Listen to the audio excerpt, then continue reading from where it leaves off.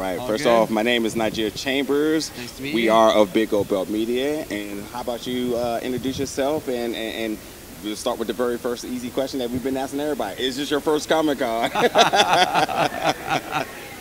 My name is Michael Ryan. I'm the showrunner, executive producer on Ghosts of Ruin. I have been doing Comic-Con for probably 25 years. Oh. So I started way back when on Johnny Bravo and Cow and Chicken and Dexter's Laboratory. That's where I cut my teeth on all those shows, and Powerpuff Girls. So we would come to Comic-Con all the time.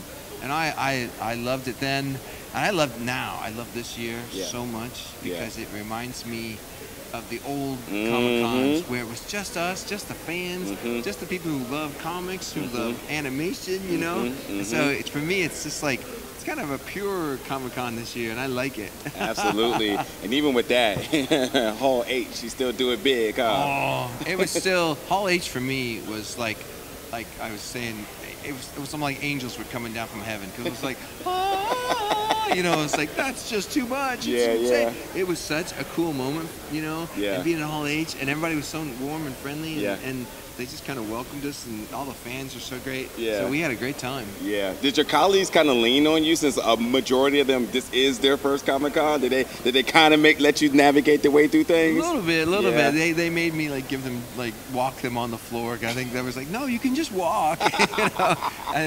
My one advice was, hey, don't buy. You want to buy everything? Try to only buy a few things. You can go crazy. It gets real. Stuff. It gets real quick. Seriously. And gotta do sneak looks at your bank account like, whoops. I wasn't supposed to go that hard. Yeah, you get home and you're like, oh no. Yeah, exactly. So with such a legendary and iconic resume now 2023 with just a revolutionary type of project here, what's sort of been your excitement and how did you really apply your skills and your tools from all over the years into this?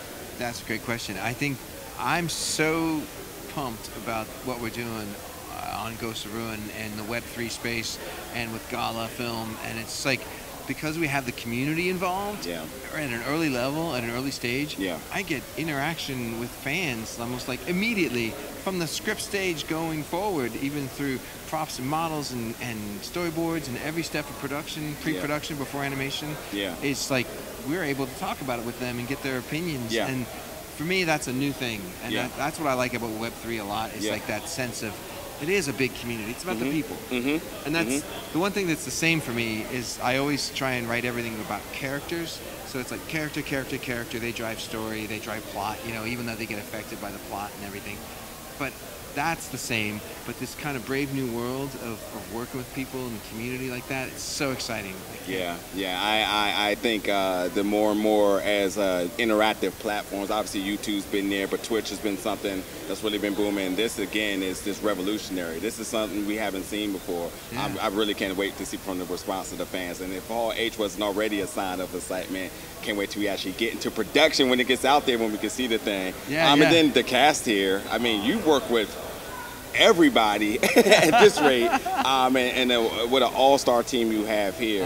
So blessed. What was your thoughts about this assembly? I'm so crazy blessed. You're right, I've worked with a lot of great actors over the years, and even I did a Scooby-Doo celebrity show where we had a different celebrity every episode, and I worked with some crazy talent, you know, like from Morgan Freeman to Sia to Ricky Gervais, and that was great. But this is like a whole nother animal for me, because working with Rosario Dawson, man, she's amazing. And you guys hopefully talked to Alexa. She is just brilliant.